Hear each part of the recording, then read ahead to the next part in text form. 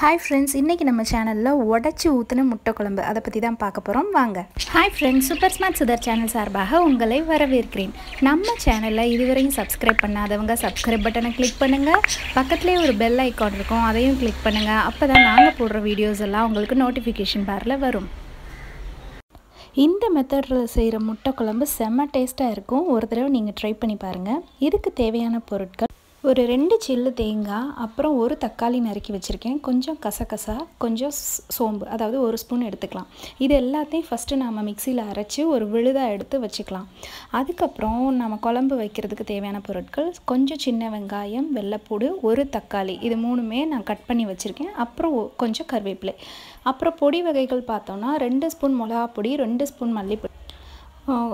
ஒரு ஸ்பூன் மஞ்சள் அப்புறம் ஒரு ஸ்பூன் கல்லுப்பு அப்புறம் முட்டை எத்தனை தேவையோ தேவையான அளவு முட்டை எடுத்து வச்சுக்கோங்க செய்முறை பார்க்கலாம் ஃபர்ஸ்ட் ஒரு கடாயில எண்ணெய் ஊத்தி கொஞ்சம் கடுகு உளுந்தம் பருப்பு தாளிச்சு சின்ன வெங்காயம் அப்புறம் வெள்ளைப்பூடு இது ரெண்டையும் ஃபர்ஸ்ட் நல்லா வதக்குறோம் அதுக்கு அப்புறம் கட் பண்ணி வச்சிருக்க ஒரு தக்காளி அதையும் போட்டு நல்லா வதக்கிக்கோங்க நல்லா அந்த எண்ணெய் கொஞ்சம் ஜாஸ்தியாவே போட்டு நல்லா வதக்கிக்கோங்க அதுக்கு அப்புறம் கறிவேப்பிலை கொஞ்சம் எடுத்து வச்சிருந்தோம் இல்லையா அதையும் போட்டுக்கலாம் அதையும் போட்டு நல்லா வதக்கிட்டு அதுக்கு அப்புறம் நம்ம தேவையான அளவு தண்ணியும் அந்த பொடி வகைகளும் நம்ம ஆட் பண்ணிக்கலாம் இந்த டைப் ஆஃப் இப்போ நிறைய பேர் வந்து முட்டையை அப்படியே வேக வச்சு குழம்புல போட்டு செய்வாங்க அதை விட இந்த முட்டை குழம்பு செம்ம டேஸ்ட்டாக இருக்குங்க இது ஒரு தனி டேஸ்ட்டு பட் நிறைய பேருக்கு இந்த மாதிரி உடச்சி ஊற்றுனா அது எங்கே எல்லாமே உடஞ்சி போயிடும் குழம்புல கரைஞ்சிரும்ன்ற பயம் இருக்கும் அதெல்லாம் வைங்கன்னா நீங்கள் பக்குவமாக செஞ்சீங்கன்னா செம்ம டேஸ்ட்டாக இருக்கும் முட்டை உடையாமே நல்லாயிருக்கும் இப்போ நம்ம மிளகாய் பொடி மல்லிப்பொடி மஞ்சள் பொடி இதெல்லாம் ஆட் பண்ணி உப்பு இதெல்லாம் ஆட் பண்ணி தேவையான அளவு கொஞ்சம் தண்ணியும் ஊற்றி நல்லா கொதிக்க விட்டுறலாம் இந்த தண்ணி ஊற்றி நம்ம கொதிக்க விடுறப்ப அந்த பொடியோட பச்சை வாசனைகள்லாம் போயிடும் ஸோ அந்த பச்சை வாசனை போகிற அளவு நம்ம தண்ணி ஊற்றி தேவையான அளவு தண்ணி ஊற்றி கொதிக்க விடணும் இப்போ நம்ம எத்தனை முட்டை போடுறோமோ அதை பொறுத்து தாங்க தண்ணியோட கணக்கு ஸோ அதுக்கேற்றாப்புல தண்ணி ஊற்றிக்கோங்க இப்போ தண்ணி நல்லா கொதிச்சதுக்கப்புறம் நாம் அரைச்சி வச்சுருக்க விழுதை இதில் ஊற்றிடலாம் ஆல்ரெடி தேங்காய் தக்காளி சோம்பு இதெல்லாம் அரைச்சி வச்சோம் இல்லையா அந்த விழுதை இதில் போட்டு அந்த பேனை மூடி நல்லா கொதிக்க வச்சிடலாம் ரொம்ப கொதி வந்ததுன்னா கொஞ்சம் ஸ்லோவில் வச்சுருங்க இப்போ பேனை ஓப்பன் பண்ணி பார்த்தீங்கன்னா இந்த மாதிரி நல்லா கொதிச்சிருக்கும் இந்த மாதிரி நல்லா கொதி வந்ததுக்கப்புறம் அந்த பச்சை வாசனை போயிடும் அதுக்கப்புறம் இப்போ நம்ம இந்த முட்டையை உடைச்சி ஊற்றலாம் ஒன்றொன்னா மெதுவாக உடைச்சி ஒரு இடத்துலையும் ஒரு முட்டை ஊற்றணும் இந்த மாதிரி கரெக்டாக இங்கே ஒரு முட்டை அந்த மாதிரி உடைச்சி ஊற்றணும்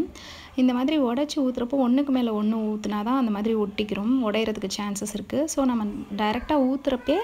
எந்த இடத்துல உடைச்சி ஊற்றணுமோ அந்த இடத்துல உடைச்சி கரெக்டாக ஊற்றிடலாம் இந்த மாதிரி ஊற்றிட்டு நம்ம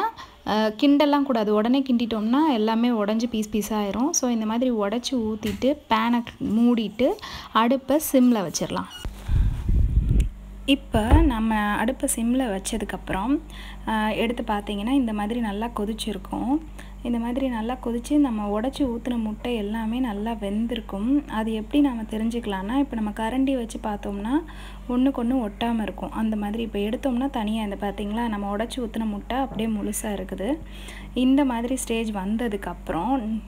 பாருங்கள் ஒவ்வொரு முட்டையுமே இந்த மாதிரி இருக்கும் இதை தேவைப்பட்டால் இப்படி திருப்பி போட்டுக்கலாம் ஆல்ரெடி அது வெந்திருக்கும் வேணும்னா ஜஸ்ட்டு திருப்பி போட்டு ஒரு 2 மினிட்ஸ் வச்சு கொதிக்க விட்டுக்கலாம் ஸோ இந்த மாதிரி பண்ணிவிட்டு அதுக்கப்புறம் லாஸ்ட்டாக நம்ம கார்னிஷ் பண்ணுறதுக்கு கொத்தமல்லி தலையை குட்டி பீஸாக கட் பண்ணி இதில் கார்னிஷ் பண்ணிடலாம் அவ்வளோதாங்க செம்ம டேஸ்டியான முட்டை குழம்பு ரெடி